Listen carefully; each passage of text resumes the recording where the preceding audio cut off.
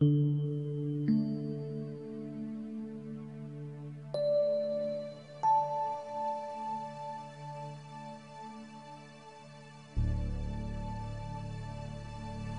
in 1983, I was a single mom raising children, one in college, one in high school, and I was sitting at my desk. I worked for a couple of doctors in Santa Barbara, and it was 1:45 in the afternoon. The telephone rang, and on the other end of the receiver was a doctor that I had gone to see to have some test run, and he was calling me with the results. And he said, "Karen, the results are all back, and there's definitely some abnormalities, and we're going to have to do some further testing." Well, immediately what came up for me was, has the cancer returned? Do I have cancer again? I hung up the phone, and at that moment, one of the doctors was coming back into the office. I didn't in any way want him to realize that I was going through what I was going through. So I glanced down at my desk to really gain my composure, and as I did this, there was the back of a medical journal, and it was an Upjohn ad. And here was a little girl, and this little girl just had the sweetest smile. And in one hand, she had the hand of a Raggedy Ann doll. And immediately, I could relate to this child. So when the doctor asked me, "What's up, Karen?" out poured, "What do you think of this idea? What if I would dress up as Raggedy Ann? And I would walk across the street to Cottage Hospital and visit patients on my lunch hour."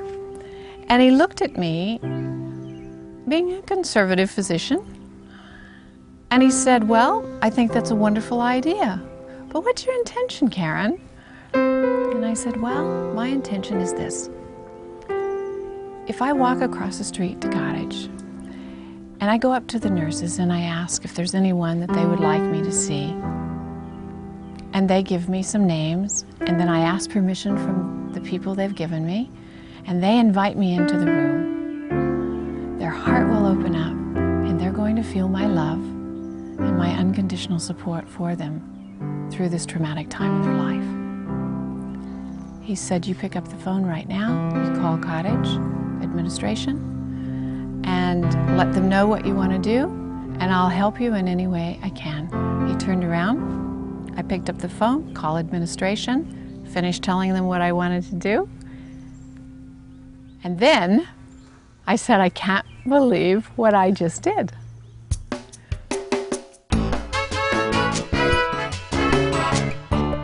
It didn't go unnoticed. Soon Karen started spending a lot of time with patients, and the staff and media noticed the difference she made.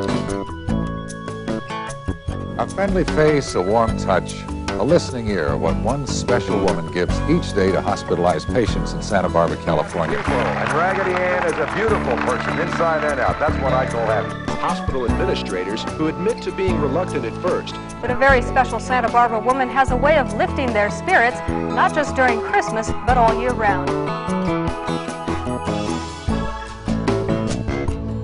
But behind the smiling faces, Karen discovered that people who are seriously ill or injured are not only facing a physical challenge, but deep uncertainty, vulnerability, and their own mortality as well.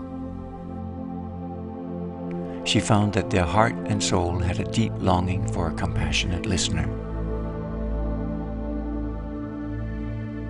She also discovered how many patients, especially in nursing homes, have no visitors at all. Do you have any other friends who come by? No. Karen's special talent was badly needed. The question was, could this be taught to others? In 1984, Karen started a foundation teaching volunteers of all ages, and the spirit caught on. It's such a wonderful feeling, and it's such a rich reward that stays with you for life. It's one of those things, it's like a gift forever, you know? That's what you get. You get food for your soul. And I have fun. Yeah. And at my age, you will have some fun. As national news articles started to appear, even the White House noticed. President Bush recognized Karen with his Point of Light Award. And Adventures in Caring started to get requests to teach from all over the country. Not just the Raggedys, but volunteers in community and faith organizations also. We had to ask ourselves, how could we teach compassion in many places at the same time? Enter yours truly, Bent Migan Visioneers, and in 1997 we produced the first video, just like the visits, without a script, following the volunteers and letting real life show us the way. Oh, I see. Pretty look. Oh. How nice. You're just getting ready to have your lunch. To have my lunch. Would you rather that I come back, or can I just sit with you for a couple of minutes? What would you like? Okay. What, by her visual expression, what does she want? What does she really want? Her lunch. And it's so obvious. The video and the study guide became a bestseller, now distributed in over 5,000 churches and volunteer organizations all over America. One group in particular that picked up on the idea was the pre-med undergraduates at UCSB. I've been a volunteer with Adventures in Caring for a year now. I did the first training session last year. And all I could say is that I've met Shelly, Karen, and Simon, and they are the most down-to-earth people, and they just welcomed me in there, made me want to be a part of it and want to do it.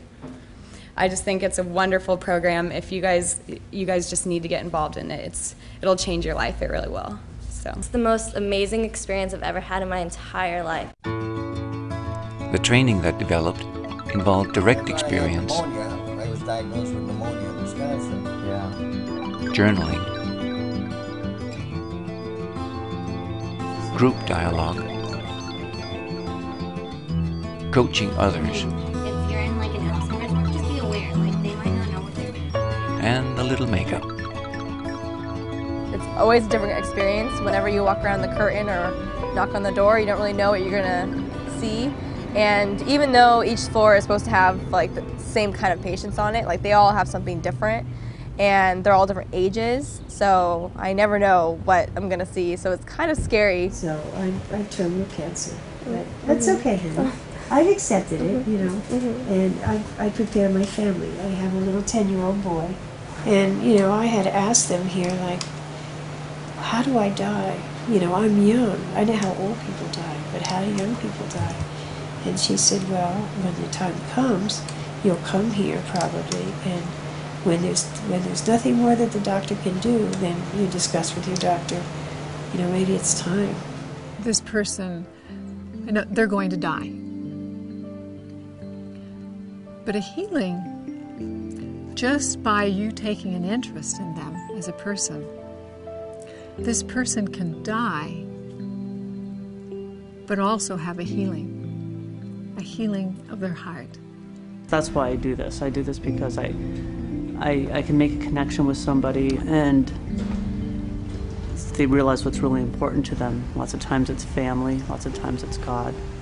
And to see that transition, it's a privilege, it's an honor. Yeah, I'm really, really happy you came by. I am too. I don't know what it's like to be 85, and I won't know till I get there, and all you can do is try and understand, and the best way is to talk to people who are there and really listen and really care about what's going on with them. I don't know what the magic is that takes place in a visit, but I know that it happens, and I wait for it, I live for it from week to week. Just knowing that you go in and you are literally helping someone to heal, and you just make their day, and it makes my day, and meeting all these new people is just amazing. Raggedy Ann and Andy kept confounding the conventional wisdom of what patients needed. Our Raggedy David has been very, very, very special to us. Now doctors and nurses were asking, could we teach healthcare professionals the core skills of compassion? There is so much for a person to learn in this day and age, no matter what role they're having in the health field, that it does become so easy to get overwhelmed by all of that and the equipment and everything that has to be dealt with, that it's very easy to lose sight of why am I here. I'm here because of the person in that bed or in that wheelchair, the person who really, it's the person who's needing to be healed. Although she's sick, she don't have no sense. She's 86 years old. She ain't got no sense. That's what they take it for granted, that people are that way, but they're not. Because I'm in past 80, and I think my brains is kind of working good. Hello. Again, we follow the gifted caregivers, this time nurses and doctors, into real-life scenarios. Great, nice to see you again. We even attempted using a few scripted lines. Thank you for watching. We've put this video together. Share with you many All right. Thank you for watching. Again. Should I try that again? The result, the medicine of compassion, along with its training manual, won the industry's highest award. So a humble idea has come a long way, for one simple reason. Compassion is needed to heal, to grow, and to thrive. It is as essential as air and water. Much is learned at the edge of life. Wisdom is passed on. Peace is shared like bread between souls. Thank you, Karen. Thank you, everyone. If there's a single word I must tell you, if there's a single thought I must teach, if there's an infinite body of wisdom, open your heart and let me reach. We're here, it's now, we're all together, you're never alone. We're here, it's now, we're all together, I am around you. Wow. Yeah, I miss her. I bet you miss her more than me. Do I ever? Yeah. Touch me and you touch my brother. Hold me, you caress yourself. Feel me 'cause I have no other. You can heal me, can't you tell? We're here, it's now, we're all together, you're never alone. We're here, it's now, we're all together, I am around you. We're here, it's now, we're all together, you're never alone. We're here, it's now, we're all together, I am around you. I'll pay you, and I kept saying, no, I don't accept any money, I'm purely a volunteer. And she was just like, no, I really want to pay you. No, I'm a volunteer, it's okay. And then she kept saying, oh, God bless you, God bless you. Know me that I live inside you, nothing more is separate here. Speak a word and I abide you, I will whisper in your ear. We're here, it's now, we're all together, you're never alone. We're here, it's now, we're all together, I am around you. We're here, it's now, we're all together, you're never alone. We're here, it's now, we're all together, I am you. She didn't fill the empty space with chat. She was close to me and she held my hand and she gave me a big hug before she did that. And then she drew up a chair. I was afraid she'd leave too soon.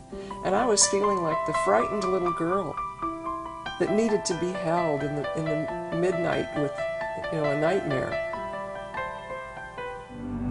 What we're doing is helping people find a meaning in life, to find that true compassion that all of us have within us. It's just getting back in touch with it.